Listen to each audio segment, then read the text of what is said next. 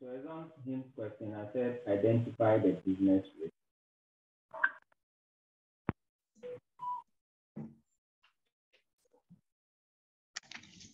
And how it relates to the risk of material misstatement. Number two, can say identify, or another word would be explain, risk of material misstatement of the company. And the third part is identify or explain risk, audit risk, sorry, and explain audit risk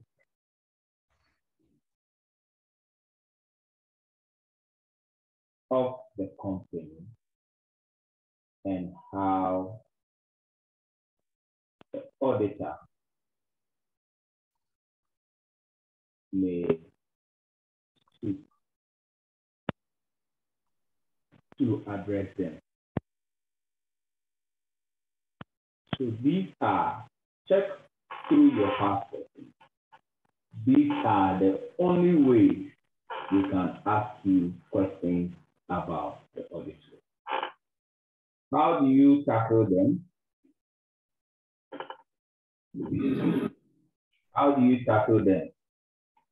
Techniques. The technique you need to adapt is to first of all state your point. State your point about the risk. About the risk you have spotted.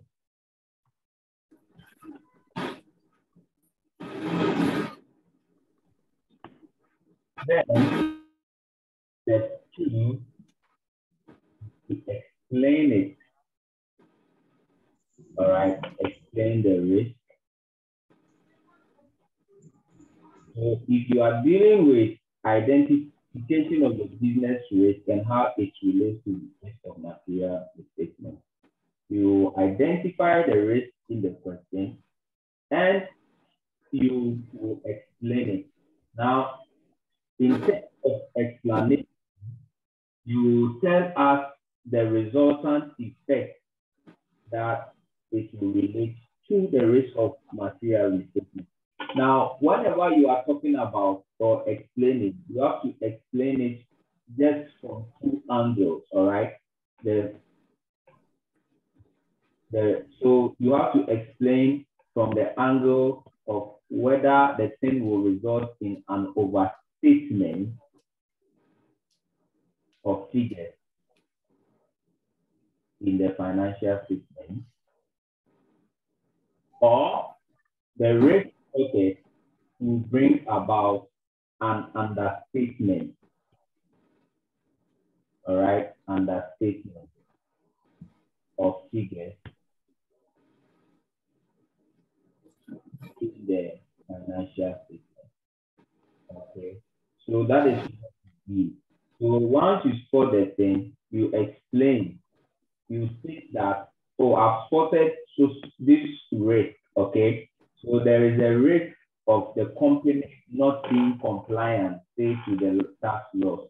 And this will result in an understatement of provisions as according to IAS 37, okay? So that is how you explain it.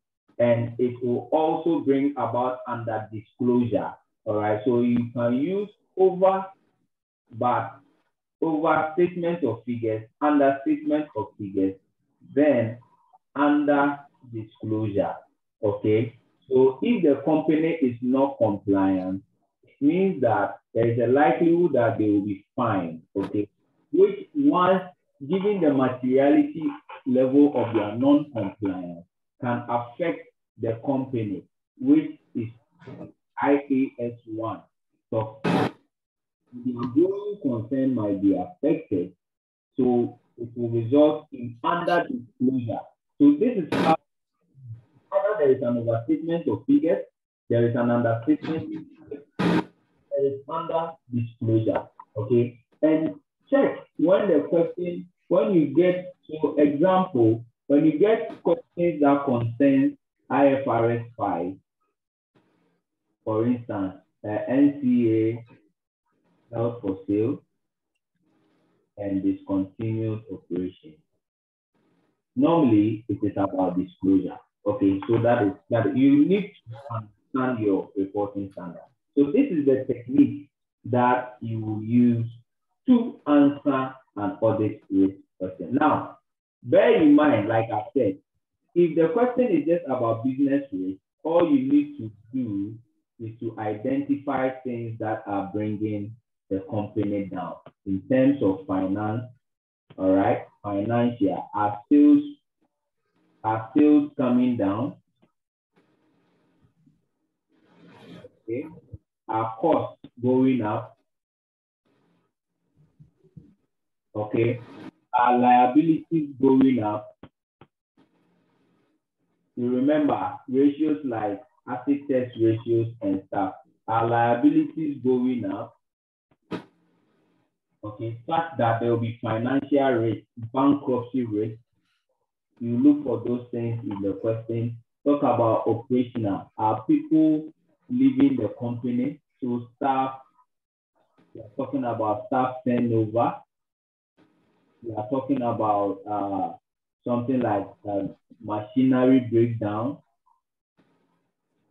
Okay, so you need to spot these kind of things in the question. You need to spot it. If key people are leaving, it means that you are left with inexperienced people, and the way they will treat transaction in your financial statement can be affected. Okay, that is the link between the business risk and the risk of material misstatement. Talk about reputational damages. Now, if there is reputational damages, remember there can be impairment. All right, things go down. Everything goes down. All right. So that is it. You need to be able to spot these areas. Now, when the question is about risk of material misstatement, then you are looking at, like I said earlier, you are looking at inherent risk, which business risk is said here is a major part of it. Okay. Then you also have to talk about control risk. What is about the internal control process that can pose risk? So internal control. Okay, so that is what we are talking about. Now, the third angle, it means that you need to consider inherent risk plus control risk, and you need to also talk about what the auditor should. So this is the technique to these questions. All right, this is the technique. Now that said, let's look at this, and I need you to come along with your. I told you that here in advanced audit, we need your knowledge in financial reporting and corporate reporting. All the standards that you have learned, that is what we are saying. So in audit and assurance, it is purely knowledge-based, less practicality, and most of the time, students might have not done plenty standards. But even there, we test IAS 2, IAS 16, all right, and all those introductory ones. Here, there are more to the standard, so we come along with it. Now, let me bring up a question so that it can help me identify somewhere. Okay, so please, this is the question format. These are your techniques to answering the question. Never state something without explaining, all right? Never. And if the question use this one, audit risk, never forget to add detection risk. Okay, never forget. So you see here, I said that and how the auditor may seek to address them. That is about the detection. Okay, so that's it. Let's look at this question.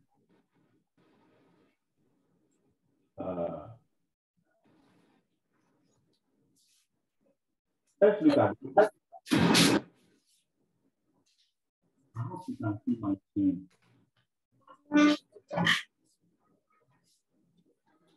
So I will need you to find a place where the noise will not come plenty. And let's look at this simple question and let's come out with a risk. All right. See, when we say audit risk, we are talking about possible risk here that can let the opinion of the auditor go wrong. All right. So let's look at this one.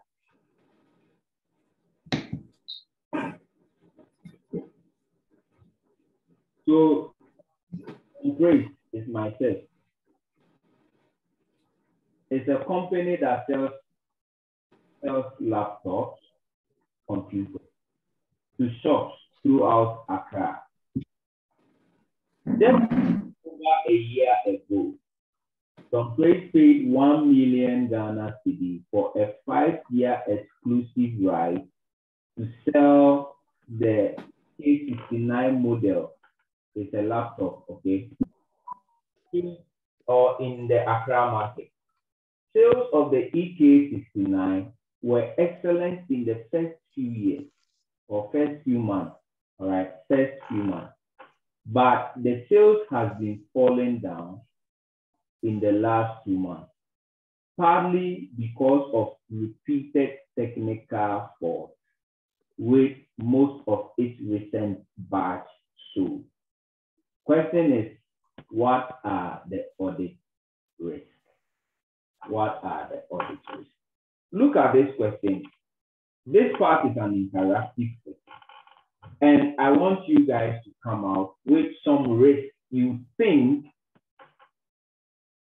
Praise can be facing. And therefore, if you are an auditor, if you are applying the risk-based approach to audit, where should you be looking at? Okay, so come out with those things now.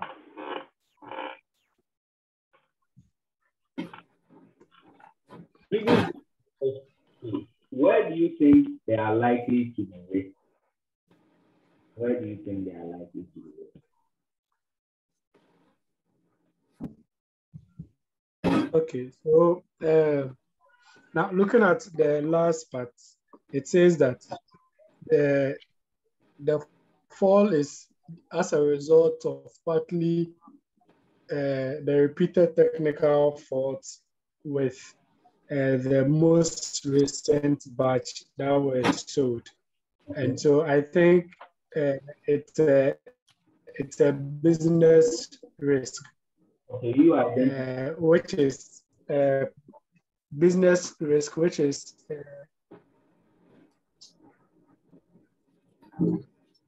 so I'm saying it is a business risk, which is but basically stemming from the operations of the of Tom Praise. Okay, so you have quoted an operation. Yes. Okay. So in terms of answering your expectation, okay, so you don't just say there is an operational risk, you don't end it there. Like I said, spot the risk out. That is one. Number two, explain. And in terms of your explanation, state whether it will result in an overstatement or understatement or under disclosure. All right. And since this one is an audit risk, then it means that you need to talk about something small about control and also talk about detection risk. Okay. Because this one, audit risk, AR, IR, CR, and DR. So you talk about all these things because the question said audit risk Okay, so like you said, they are having technical challenges, right? And that is leading to their reputation coming down. And anytime you talk about reputation, one standard should come to play. So you spotted right. Okay. So how do we say it? How do we say it? Okay. So you said you can say risk that there is reputational damage. Okay, you use operations. You talked about operations. Okay, so since this thing, well, I've already given you the key to reputational. Because if your things are always faulty, it will give you bad reputation. All right. So I'll come to that. But I think let's fish out your operational issue. So there will be operational issue. Yeah, Phil. What can you say about the operational? I think somebody's hand is up. Please, can you see the screen? Malik, I don't get that. Is it that you can't see my screen? Guys, can you see my screen? We can see, but the characters are too tiny. Oh, okay. So let me read it out so that you can see. So it says Sunpraise is a company that sells laptop computers. Okay. To shop throughout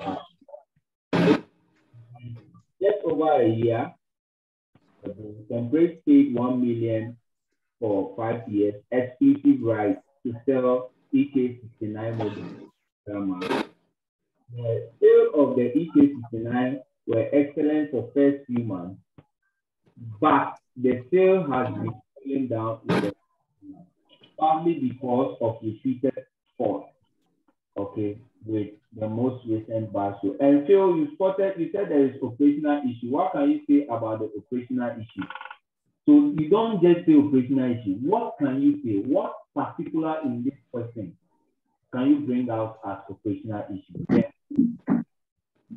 Okay, so I said operational goals. Now, when you look at, okay, I'm just giving the general because of the, I'm just relating it to the passage. I give it not like as mentioned in the exam. So try and type it in the chat box. Okay, I'll read it. Your line is very bad, it's breaking. Okay.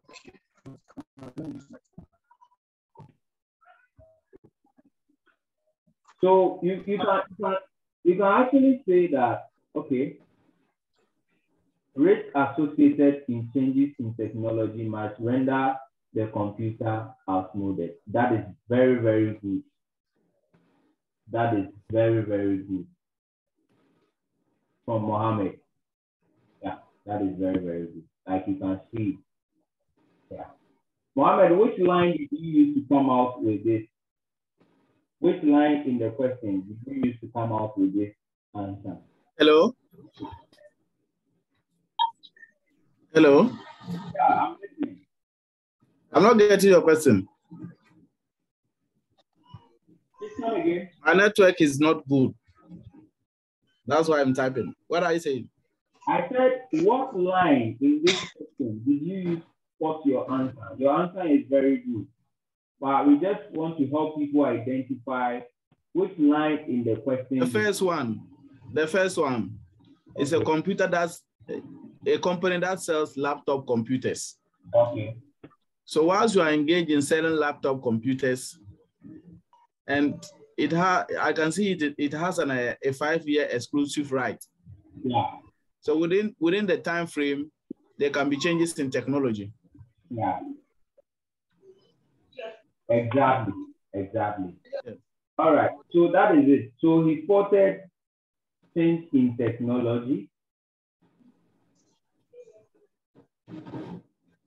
The rate that change in technology might cause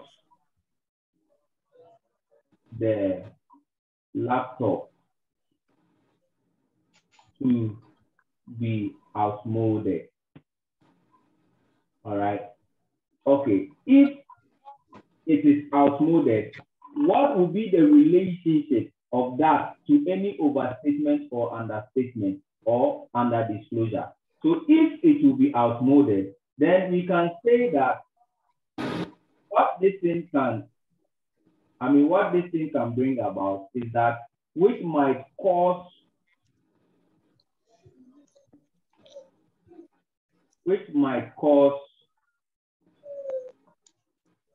an overhaul or overvaluation, okay? Overvaluation in the statement of financial position. How can this happen? This is because the machines are outmoded and they are carried out at their carrying amount in your financial statement, it means that you'll be carrying a value that is over the real recoverable value of it. And that one, you can reference IAS 36, all right? You can reference. So there is a risk that they will be recording the carrying amount. It's outmoded because in their financial statement where actually their recoverable value is actually below. All right. So that is how you answer the question. Okay. That is how you answer the question. What can the auditor do to deal with this? Say that the auditor might have to conduct an impairment test, all right, to record the assets as their recoverable. So you add that, okay, auditor might have to conduct substantive testing on impairment of the computer. All right, so this is how you state it. So we spotted the issue, okay, which is outmoded machine, and we linked it to an overstatement. There has to be that word, overstatement, understatement, or under disclosure. It has to come. One of them has to come in your explanation. All right, according to IAS 38, and this is what the auditor should do. All right, I can see something typed. Okay. This is from Mohammed. This associated with the revenue as sales begin to fall, the company might not be able to meet their operational costs and therefore run into a loss. Yes, it is true. It is true. And the fact that we said this one that okay, and you know that if they will be suffering losses, then it means that it is going to affect their going concern, and that one must come into play with IAS 1. Are you seeing it? To affect yes. They consistently make losses, it will affect their going concern. All right. So that is how you answer it. All right. That is how you answer it. And therefore lead to under disclosure as per IAS 1. All right. So you need to add. All right. So Malik is saying that the reliability of the use of the computer, if the computer tends to be faulty, sales should be affected. Exactly. And if sales is affected, then it means profits will be affected. Okay. And that one might lead to an under disclosure of the going concern of the entity. So that is how you approach it. So like I said, there is no way you should answer this question without saying these words: overstated, understated, underdisclosed. Don't omit these things. Okay.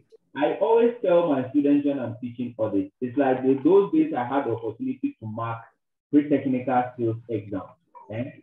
those days, the marking scheme says that whenever you see the students write design and make, design and make, those 2 words alone was the same thing applies to others. If I don't see in your answering understated, under disclosure, overstatement, it means that you are not getting anywhere. All right. So state your point. Explain your point in terms of whether it is leading to an understatement, overstatement, under disclosure. All right. And if it is audit risk, then it means you have to add something small about what the auditor needs to do to try and detect those kind of risks. All right. So that is that. So typically in this question, I really appreciate what you guys are coming out with. It is very, very important. Since in this paper, the technique is as important as the knowledge. Yes, any questions?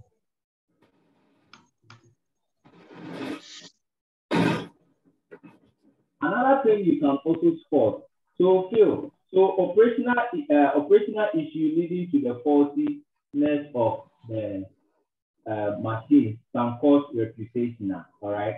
So reputational risk, all right, which is the faultiness of, and that one link it with IAS1. So you can say it will lead to disclosure. All right. Okay, so that is that. That is that. Okay. So there is a risk that they will not disclose all these things. Okay. Now you can also see. I don't know what if you guys see what I see. Now. Hello, sir. Yes. Can we also say since the what's the name sales have been falling in the last 2 months, there will be a high inventory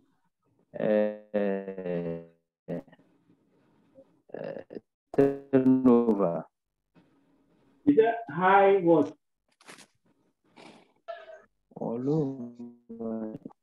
Inventory turnover. Oh, okay. Yeah. So inventory. So as you've been able to put inventory, so you can realize that they might be, if the things are getting 40, which is one thing, all right, it's getting 40. So you can, when you spot inventory, you can say that in the same way the laptops can be recorded at their carrying amount, which will look to be higher than their recoverable value. In the same way, you have to also talk about the inventory, that as you said. Okay, and so there is that the inventory too can be overstated. All right, inventory overstatement. Inventory overstatement. As the technical fault may bring about the thing, the net realizable value of the computers below their cost. Okay, because their cost, it will bring it below their cost. So here, IAS2 comes to play. IAS2 comes to play. So you need to link it to a particular standard in the FR or the CR. It's very important, guys. You need those knowledge. You need to link it. So if inventory is overstated, if they are carried at their carrying amount, the faultiness of the things can bring the thing down to their net realizable value. And if there is a risk in there, which will affect, which is material enough to affect the financial statement. Okay, so that is that. Now, so you have to take your time and read through. If they tell you that the thing is 1 million for 5 years, at least it should bring about something. It should bring something. You see, this 5 years thing that has been bought, the right that has been bought, it's an intangible asset. It's an intangible asset, okay, which should be amortized over the 5 years, okay? Yeah, so this one, this 1 million should be capitalized as per IAS 38. It should be capitalized. Okay. And if you amortize it, it has a finite issue. Like if you amortize it, it means that for that 1 year, the carrying amount of the asset will be, if it is 400,000, you are left with 0.20 million or 800,000. All right. So you can spot and say that because the asset is losing its value, it can cause the purchase tangible impaired.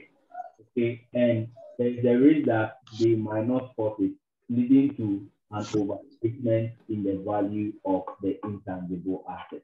Okay, it's good you spotted the fall in sales, which is an evidence that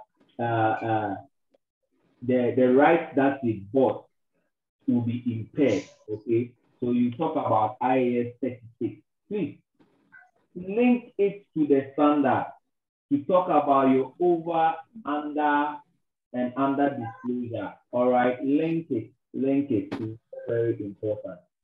It's very, very, very, very important. You guys have done so great. So the question you saw in the past question of November 2021, if you read it, Mohammed, can you try with this kind of technique that we've said here? So that is that we'll be covering all those past questions anyway. So what I'm going to do is that I'm going to group all the past questions under ethics and professional. We will deal with them. I'm going to group all the past questions under audit planning, audit assignment, under one. We deal with them. Then we go to audit report. We deal with them. Then we do the public sector. All right. So that is how it is going to be. I hope you have appreciated this thing. Yes, please. So the technique is very, very important. The technique is very, very important. Now, in the next 5 minutes, before we end today, so try using this kind of knowledge. But in the next 5 minutes before I go, let me ask you this question.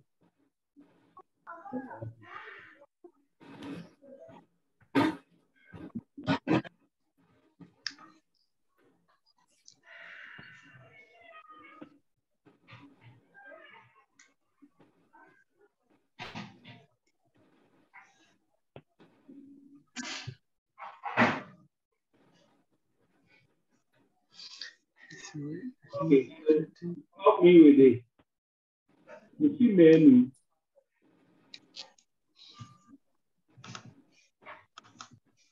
Menu, a highly respected CEO in the oil and gas industry has resigned post at A&G Petroleum alongside the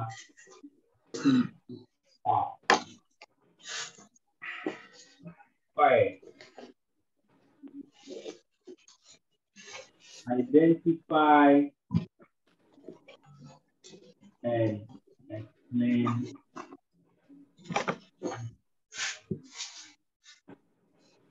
A&G Petroleum my state. Yes, quick one. What can you identify? Let's close out with this. What can you identify?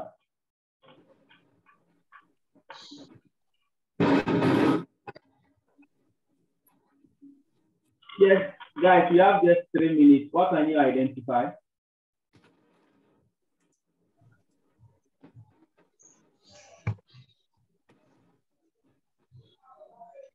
Yes. Unstable prices. Okay. So this one was the first one, right? So loss of key staff. Yeah, so you say loss of key staff. Yes. So what is the link? What is the link? What will it affect? Operational risk. That's an operational risk. Yes, affect the operation. Okay, and if it is affecting operations, then it is going to affect what? Going concern. Yes. Concern. As per IAS 1, all right? And remember, you not use the technical term. Is there any under disclosure? All right. So you talk about risk of under. What under is this? Under what? It's IAS 1. So under what?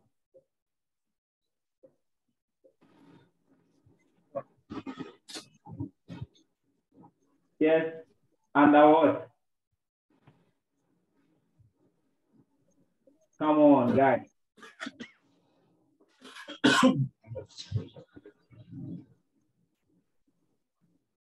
So IAS 1 talks about presentation and disclosure. Okay, and disclosure. And since you spotted going concern, then you have to talk about risk of under disclosure. Okay, how many times do you see company reporting in their financial statement that they've lost key staff? Do you hear that? Do you see those things in their notes or in their report? You don't. It's always a risk of under disclosure. So that is how you tackle the thing.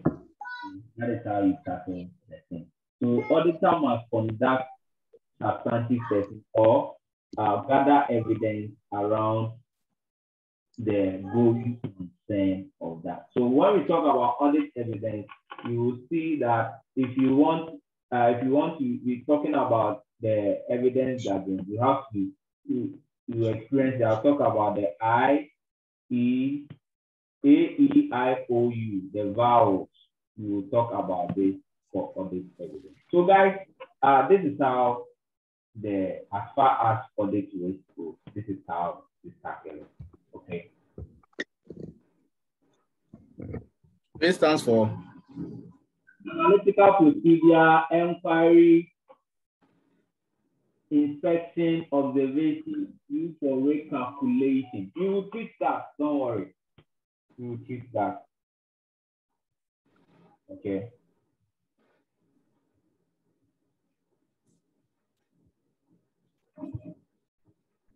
All right, so we will meet again and we will tackle audit everything.